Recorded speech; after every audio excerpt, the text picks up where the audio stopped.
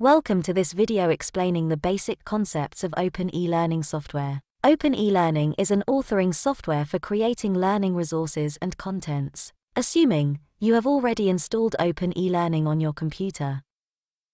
In the launch page you have three buttons: New Project, Open Project, Extensions. To create a new project, click on the New Project option. Get started by choosing a template. The project window provides an overview of the project. The project window is divided into several zones.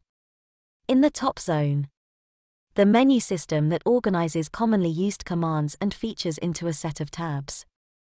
In center zone, the actual slide in edit mode. In right zone, the slide view panel. How to add slides. Click on the New Slide button to add a new slide to your project. To move a slide to another location, click on the Edit button.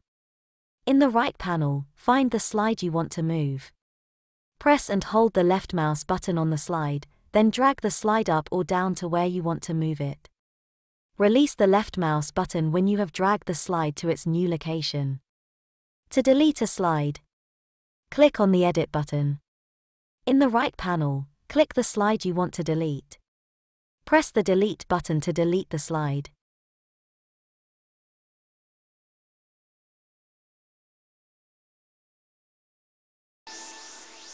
How to add transitions between slides. A slide transition is the visual effect that occurs when you move from one slide to the next during a presentation. You can customize the look of transition effects. Select the slide you want to add a transition to. Select Main tab. Click on Page Style. Select Transition options to choose the nature of the transition. Click to save.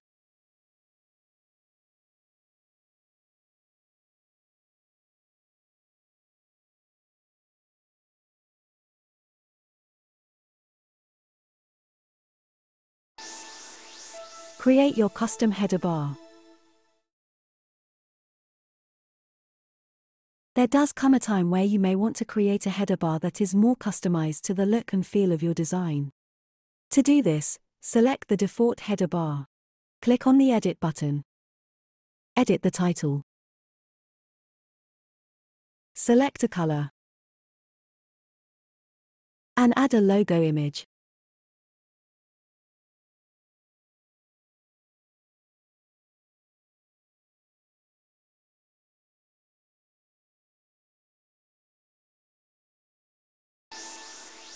How to insert a text. You can add text to a slide by inserting a text box object. Select Main tab. Click on the Text area. A text box will appear on your design. After inserting the text box, you can move the text box to the desired location on the slide. Click on the Edit button. Edit the text. Click to save.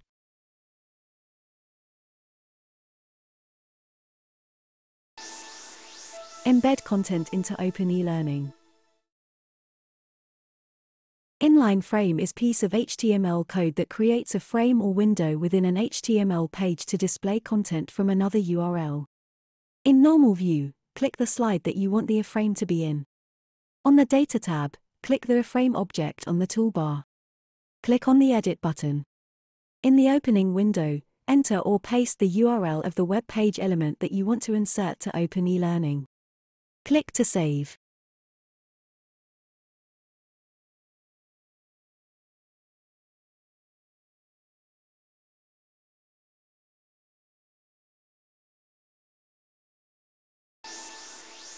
How to use a timer.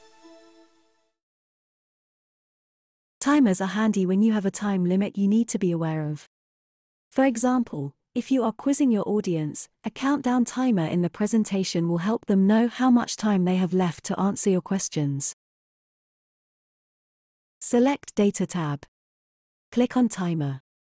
A timer object will appear on your design. Click on the Edit button. Edit the time. Edit the action.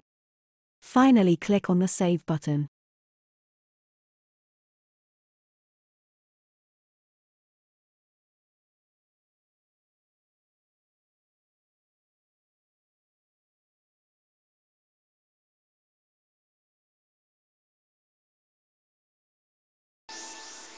How to insert a picture. Adding pictures to a slide helps details be more clear and understandable. Pictures can also help to add excitement and draw interest to the presentation. Select Main tab. Click on the Picture button. In the Insert Picture window, find and select the picture file you want to insert, then click OK. A picture will appear on your design.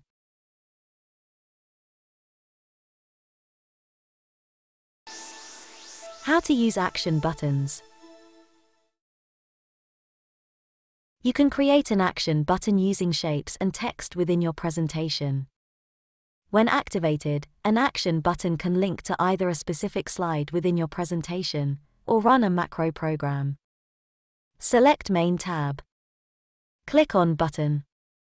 An object will appear on your design. Click on the Edit button. Edit the text and action to save.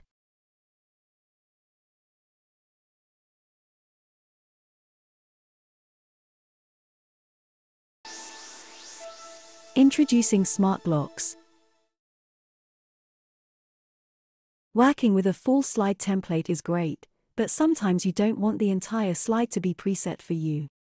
With Smart Blocks, you get the convenience of pre-designed layouts and the flexibility of picking and choosing each part. When you click on Smart Blocks Tools, you will see the Blocks window. Here you can browse through the different available blocks, choosing the one that you need. Click on the Edit button. Edit texts. Select an image. And save.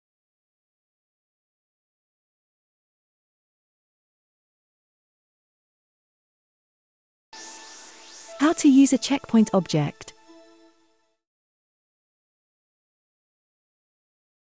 A checkpoint object allows you to store the page number it is placed on in memory. You can then use a custom action to return to this page.